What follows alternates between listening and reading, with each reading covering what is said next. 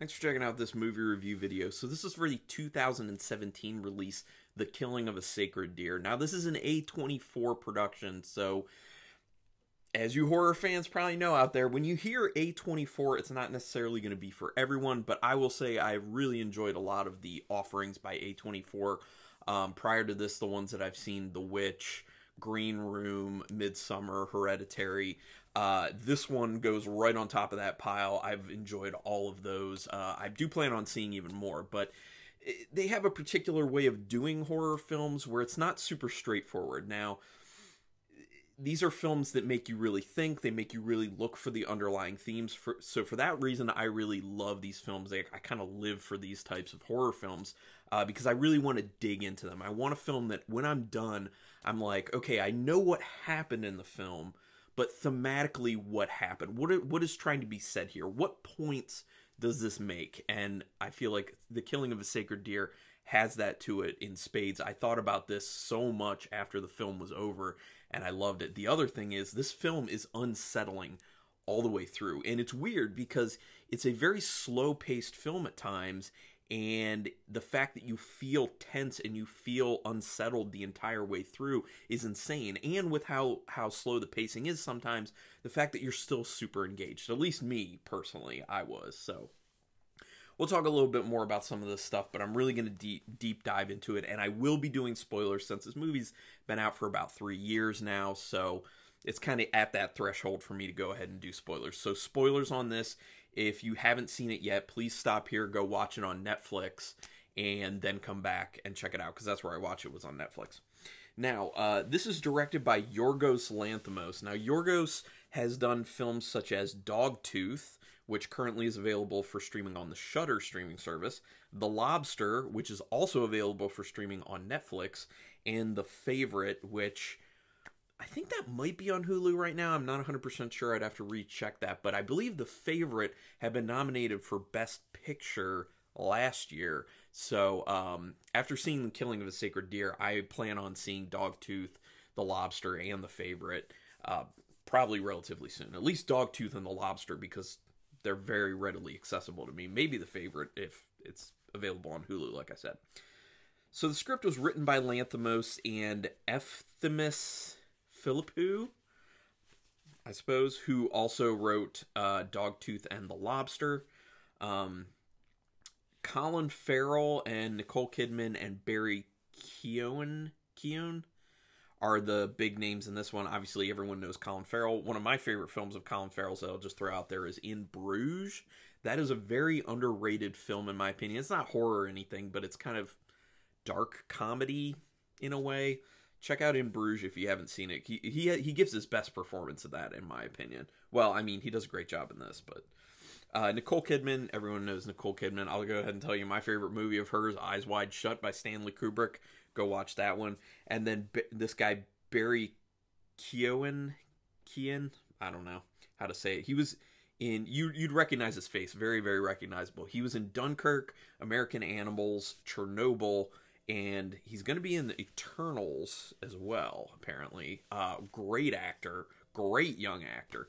And that's one of the strengths about this film in general is it's not only, like, for technical everything, this film is really good. It's directed really well. The cinematography looks great. There are a lot of really amazing, like, slow, smooth moving camera movements. The acting's outstanding. This cast did so well with it. No weak part at all with that. It's just technically very, very good. So this film competed for the Palme d'Or, which is the, penultimate, what am I looking for? Award, for the Cannes Film Festival in 2017. It didn't win it, but it competed for it. And the film apparently was shot in Cincinnati, Ohio, which is interesting. Been there. I went to college not far from Cincinnati, Ohio.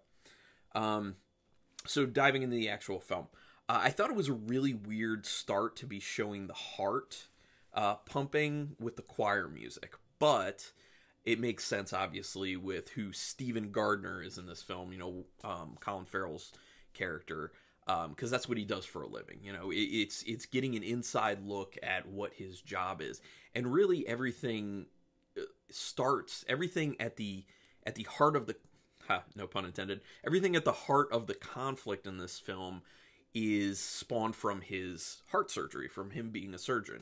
So it's fitting that they kind of start that way. It seems like a very weird way to start, and it's kind of off-putting, but it kind of helps set the tone of how off-putting and unsettling and tense this film is in general.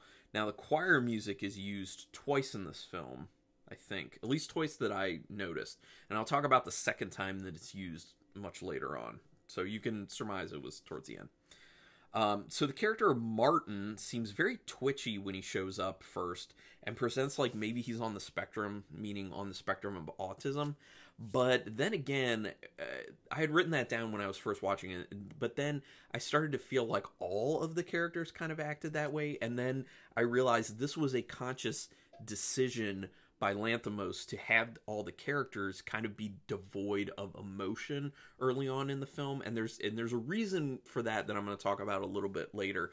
And one of the main reasons being is everyone starts off very emotionless and kind of unfeeling, and then eventually towards the end, that's when all the emotion is there, and I'll talk about that a little bit more and the significance of that. But at first, it just seems odd, you know, because you're like, is everyone autistic in this, or people just don't like emotions, or because the way they interact is just all very curt, very straightforward. There's like no inflection, there's like no emotional anything shown with their faces or anything like that. So it's just very weird. So that kind of helps set the tone as well for like, this feels odd, what is going on here, and that helps to add to it being unsettling. The whole family dynamic is extremely emotionless and matter-of-fact when they're speaking. The first time you really see this is when they're at the dinner table initially, and just the back and forth. It's just like Steven's working environment. I wrote down, like, just like where he works is extremely sterile and blank. Or, I don't want to say blank, sterile and bland in a sense. His family is sterile and bland. The way they interact with each other, the way they just are in general. It's interesting. The sexual role play in this early on is really weird, between Steven and his wife Anna. So it seems like, and people put comments down there, he kind of has a fantasy of having sex with knocked out patients, because that's kind of what it seems like as Anna, you know, takes her clothes off and like lays back on the bed and presents herself like she's knocked out, because she even says before she does that, would she say anesthesia? I think she says something like that. General anesthesia, I think is what she said. So it leads me to believe that they have different phases of that type of role play as well, that maybe general anesthesia is one, and maybe dead is another one, potentially, if it goes far enough. But that's a weird way to kind of start things. And I think it's a over-the-top way of showing kind of how cold their relationship really is. And you kind of understand that because much later on, you know, Steven puts himself in a situation where he could end up cheating, and he kind of, it seems like maybe he's thinking about it a little bit, but you also find out that Anna had been in a situation where she almost cheated, and then to get information later, she gives a hand job, which she's just like, okay, this is just what I have to do to get this information. But that's as things are, you know, very much falling apart, but also coming together in a way, which I'll talk more about that in a bit. I wonder if this is what I wrote down before. I wonder if the lack of emotion is supposed to make a point of how doctors have to detach themselves constantly because of the nature of the work that they do. I feel like there could actually be a component of that to the actual film, but I think, as I'll talk about it even later, I think it's being done for a much more important purpose story-wise.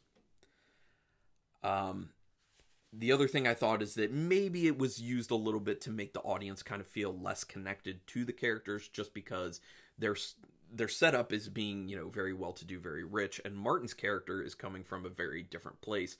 Socioeconomically, he's on the other end of that spectrum, so I don't know if we were supposed to kind of, as an audience, feel less connected to them because they're rich and they're kind of like alien people in a way, and feel more connected to him as we learn more about his past and, you know, his father passing and all that type of stuff. But maybe a little bit of that, but to a much lesser degree. As soon as Steven reveals that Martin's father died and was a patient of Steven's, I knew that this was going to be the crux of what was going on with the actual issue in this film, the actual conflict and where that was going to spawn from and everything. I did see where it was going, and I think a lot of people who watch this kind of see where it's going. Not like ultimately see where it's going, but see a lot of where it's going. And that's the thing with this film, is it felt weird to me that it kind of telegraphed things so much and let you know so much up front and gave you the feeling of where things were going to go. But it threw enough extra stuff in there and twists and things to think about that it wasn't as straightforward as I thought it initially seemed like it was going to be. So that was good. When Martin has Steven over for dinner and a movie, it seems that he's trying to give his mom the opportunity to make a move on Steven so that he can regain a father. Now, he talks about this later on. He kind of coyly goes at it, just being kind of more like, oh, I'm doing this for my mom. Like, my mom finds him, finds Steven attractive. So I kind of like set up the situation that maybe she can do that. But I think it spawns a lot more from his situation of him feeling like he wants his family to be whole again, because obviously everything at the root of this film has to do with him losing his father, him going through a very tough time with that, and trying to figure out how to put his life back together, how to make it maybe feel somewhat normal. So in a really weird, sick way, he wants to connect with the person who was at fault, and it seems that he believes the whole time that he was at fault. He wants to connect with that person who's at fault for his father's death and make that person become his new father. It's kind of like a sick way of fixing things. And the whole film is just a sick way of fixing things, really. So I'll talk a little bit more about that. How aggressive Martin's mom is with trying to get in Steven's pants is actually kind of funny. First of all, I thought it was cool that Alicia Silverstone played the mother. I haven't seen her in anything in quite a while, so that was good. She did a good job in that role, even though it was, pretty limited. But the fact that she's just like, oh, let me look at your hand, and then she's just like sucking his fingers. It was just like, it's pretty aggressive. Maybe, take it back a little bit. But I think that kind of showed her leap to desperation, where she was trying to slow play it the whole time with, oh, be here for dinner and let's just hang out during this movie, and do you want some dessert, and why don't you stick around? And then she's just like, I feel like I'm not getting anywhere, so let me just jump at it and see if he takes the bait. And obviously he doesn't. As the film progresses, Martin oozes more and more desperation, which ends up driving Steven away. Now, I wouldn't say this is calculated. At times it feels like that's kind of a calculated move by Martin, but I don't think it really was. I just think he was good at adapting to it. But you just kind of see that, like, he starts to feel more and more desperate, like he wants Steven to become his family. And I think at some point he kind of abandons that and switches more to the strategy of fixing their family, the Gardner family, for Steven's daughter, which I forget her name in this, and I didn't write it down, so someone can tell me down there. But we all know who I'm talking about, because there was only one daughter, so we'll continue with that. But I think he kind of changes his plan at that point when he gets to know her and he actually likes her. I think he's like, let me fix this in a way for her, and I can do it in a way that I was already going to kind of do things, if that makes any sense. When Bob can't feel his legs, you just know that's a warning from Martin to not be ignored. At least in the beginning it seems like that. But then you really understand that this is just the first part of the plan in motion. This has to happen. And he even explains that. He says, first it's the paralysis from the legs down, then it's the lack of appetite, not eating, losing weight, then it's the bleeding from the eyes, and then death ends up coming at that point. What goes on with Bob mirrors what Martin said was happening with his father. Being told nothing is wrong, but something is wrong. Maybe if it's one of his family members, Steven would care enough to find out what's wrong. And that's kind of what it felt like Martin was doing, kind of like teaching a lesson to Steven in a sense.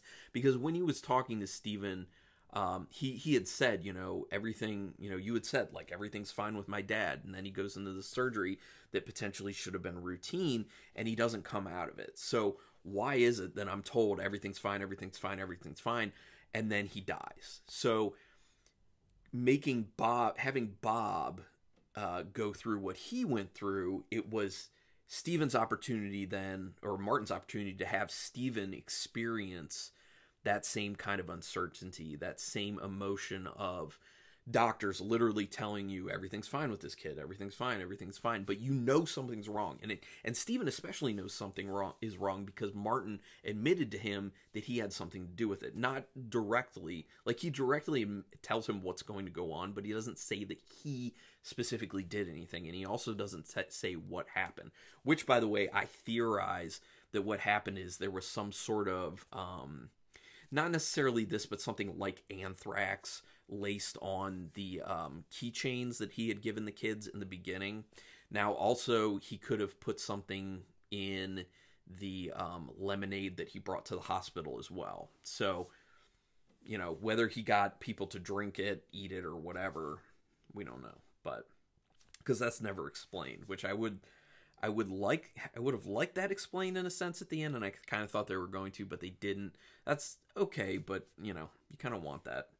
But there are a few moments that I think if you rewatch the film, which I've only watched it once at this point, I think you'd be able to look and be like, oh, maybe that's what happened. But the keychains, I think they focused on that a lot when he actually gave them to him, like there were close-ups.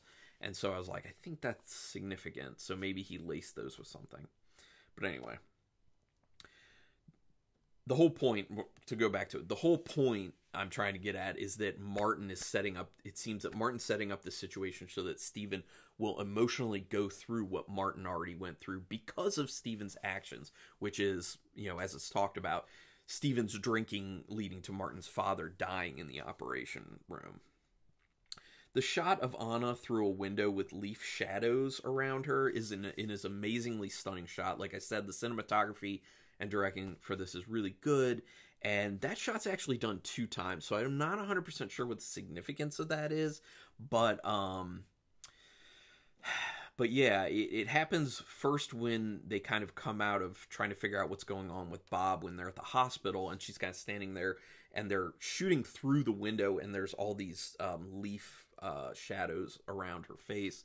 And then later it happens in the glass of the glass door when she's trying to get to talk to Martin at his house. So it's a reoccurring thing. So I assume there's a significance there, but I'm not 100% sure what that is. But it looks good. When Martin tells Stephen the whole plan that he has to kill a family member, I was surprised. I figured this was happening. I figured this was kind of happening. But for him to say it seemed like an odd choice film-wise. I thought, why wouldn't you just have it play out or hint at this type of stuff happening instead of pretty early on for the runtime? I think it was around like the hour mark or so. Him just coming out and saying, okay, here's what's going to happen. And he's so blunt about it. But it does make sense for the personality that they set up for that character, and really all of the characters, to be honest. So it was just weird, though. I just didn't see them doing that at that time in the film. Why aren't they going to the authorities for this? Was one of my questions. It would make sense to go to the authorities to try and get this taken care of. I assume maybe it's to keep Stephen's secret hidden of, you know, having something to do with Martin's father passing away because he was drinking. Because I know you'd have to find out what a motive is for Martin to be doing what he was doing. So I assume that's what it is, but I feel like at some point you would just be like, look, we got to suck this up and save the family, so we got to go to the authorities. So for that reason, I feel like that was one of the kind of the plot holes. They never at any point sought to go to any sort of authority figure. They always sought to deal with it themselves, and that didn't seem very realistic. I think that's kind of a plot hole, because one of your best options is to get law enforcement involved, really. Some information for a hand job. What a family is what I put down. I already talked about that when Anna, you know, gives the hand job to the anesthesiologist to get the inside information.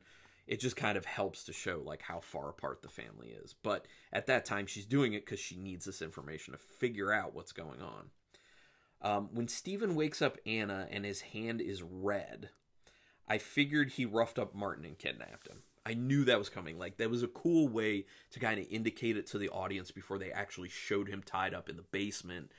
You know, when he's like waking up Anna and you see there's like a red portion on his hand, like right here. As soon as I saw that, I was just like, oh, they talk so much about his hands being so nice looking and being so perfect. And here he's blemished it, but he's done it for the family and for revenge and to get this thing taken care of. So that was interesting. you see the true level of Martin's crazy when he bites Steven's arm and then his own. But this was kind of an important moment to kind of show that this is how things have to be, like a tit for tat, eye for an eye, tooth for a tooth type thing. But I think he was also trying to not just say, you must feel what I felt or feel what I feel, but this is how we get through this together in a way. It's kind of weird. And I'll talk a little bit more about that coming up here. Steven's concern about the kid with psychological problems that isn't him, being Martin, but we finally see his daughter is just like Martin. Those two are two peas in a pod, which you definitely see when they first meet each other because they talk alike, they interact alike, they have a lack of emotion much the same. So you really see that. So it's also this kind of messed up degree where, you know, people in general just feel like, you know, other people's kids are worse than their kids. You know, people are very much blind to their own children, and, you know, oh, my kid's obviously much better than that. So he's very concerned, and he talks about it a few times with the psychological condition of Martin, yet here we are, and his daughter is the same way. And that's kind of why, you know, his daughter ends up basically being in league with Martin, which I have some questions and stuff coming up about that. But, and it also seems to a degree his son Bob was like that as well, because everyone kind of interacted the same way. When Steven's asking the principal at the school which of his kids is best, it just goes to show two things. One, Steven is actually trying to figure out which one to kill, which is chilling. Very unsettling and chilling. You know, the whole movie's unsettling, but that in particular. And two, he doesn't really even know his kids. But I think that's also an overall thing of none of these family members really know each other. That's what it seems like, because of the very trite, curt ways they interact with each other, and they kind of don't even seem to have any emotional bonds. Although those emotional bonds start to form as they start going through this horrific thing that Martin set in motion. Things are slow and drawn out, but it feels like the tension stays throughout. I already talked about that. The spinning and shooting technique. When he finally decides, I'm going to kill someone, I'm going to go with these rules that Martin's laid out, the spinning and shooting idea where he would just, you know, put bags on the heads of all his family members and then, you know, put the beanie over his head so he can't see who he's going to shoot.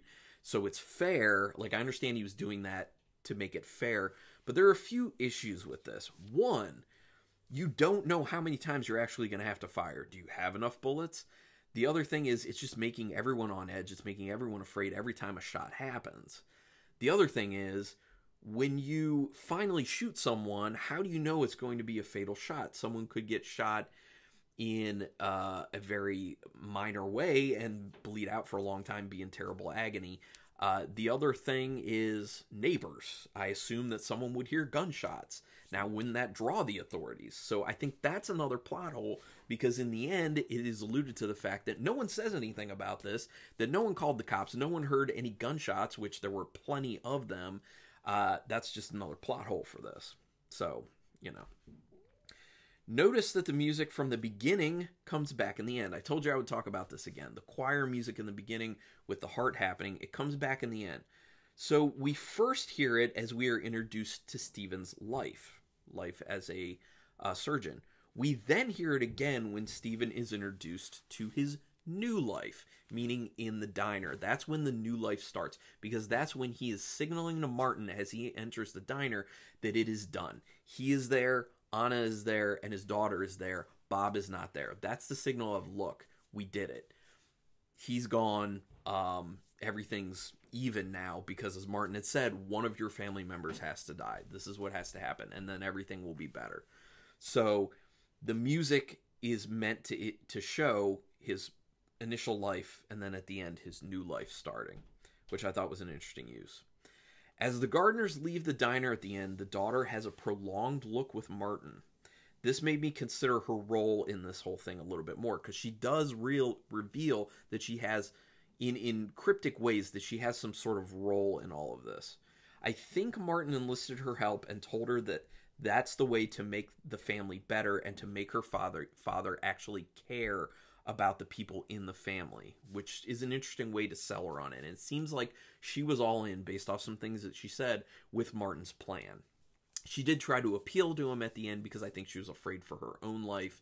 And maybe it was a situation where he didn't tell her to what degree this whole plan would go, but I think he at least told her vaguely, like, we have to do some of this stuff to make your father care, to bring out his emotion, which I think does happen. Like, it's actually, it happens. Like, it works. Martin's plan actually works in a sense.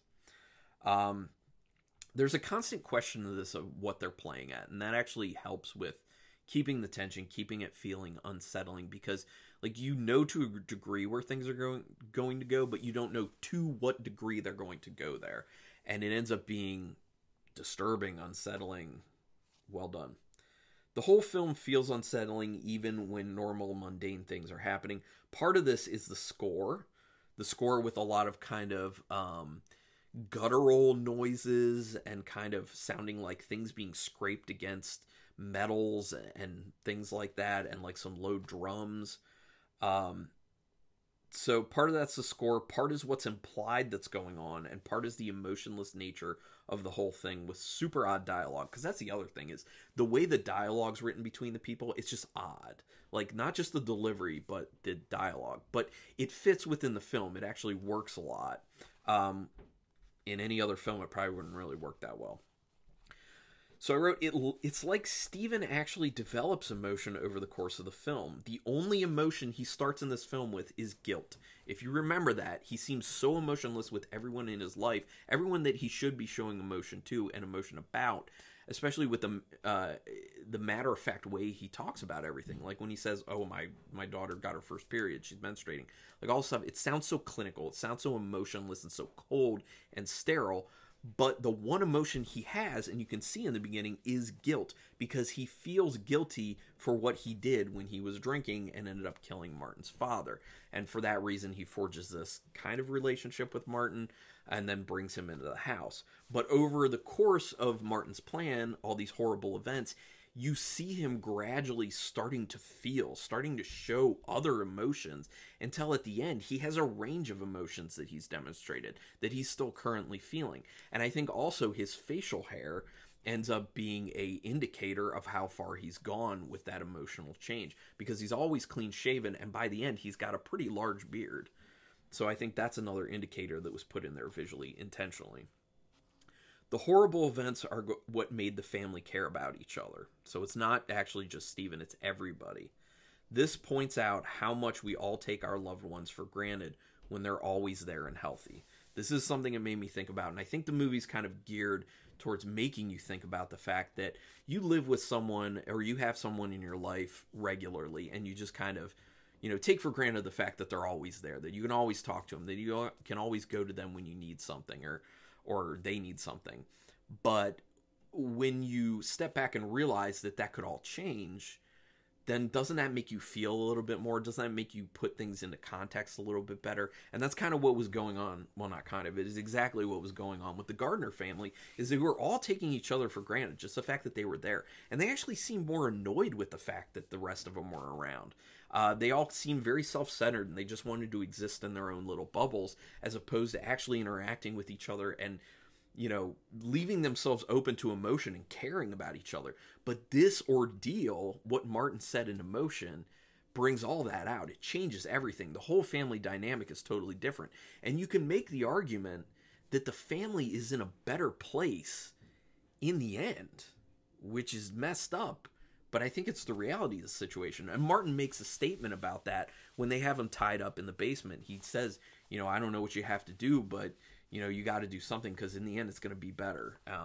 So it's crazy. But I think that was kind of the whole point of what Martin put into motion, is maybe he was giving a gift to Steven to put his life back on track.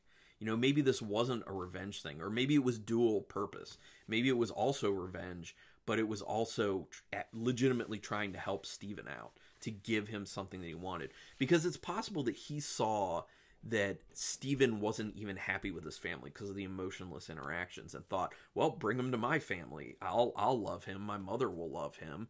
We'll be a loving family. And then when he realized that's not going to happen, he decided, well, then through this, maybe it will change their dynamic and make them finally care about each other. And yeah, And you see at one point Anna actually accepts that because she comes to that realization that someone's got to go, and she literally says to him, you know, if one of our kids is gone, we can have another one.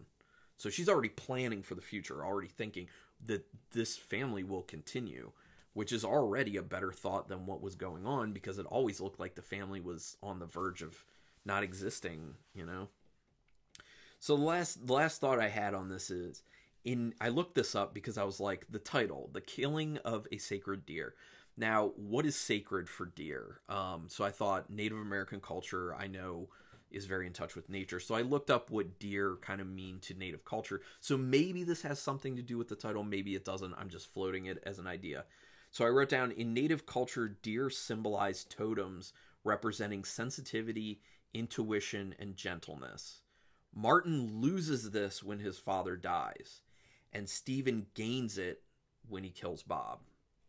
I think that stands up. I think that's a good theory, but put a comment down here and let me know your thoughts on that. But also just your thoughts on this film in general. I really liked it, although, like I said, there are some plot holes. Like, at this point, how do you explain that your child is gone? You know, like, how do you explain that you just had 2 children, one of them was sick, and then all of a sudden he's gone? There are a lot of things that needed to be explained with that, so it's not all neatly tied up with a bow. The other thing about his, you know, idea of spinning around and shooting people, you know, the cops would have come, you know, so there are some plot holes. So it's not a perfect film, but it's really well done, and I really like it, and I really want to check out everything Yorgos Lanthimos at this point, like I said in the beginning. So with 5 stars possible, half stars in play, I'm going to go ahead... I'm going to go ahead and give this a 4.5 stars.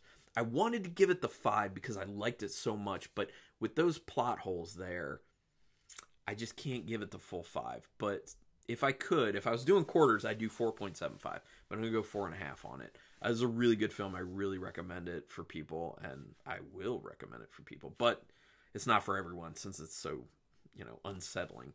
But anyway, like I said, put some comments down there. Let's talk about this film. Do me a quick favor, hit that subscribe. If you like any videos I do, anything, that's your way to repay me. It literally takes you a second and it's totally painless. It means a lot for my channel. If you're already subscribed, just hit that thumbs up just so I know that you're still watching. But regardless, thanks for checking this out. And until next time, keep it brutal.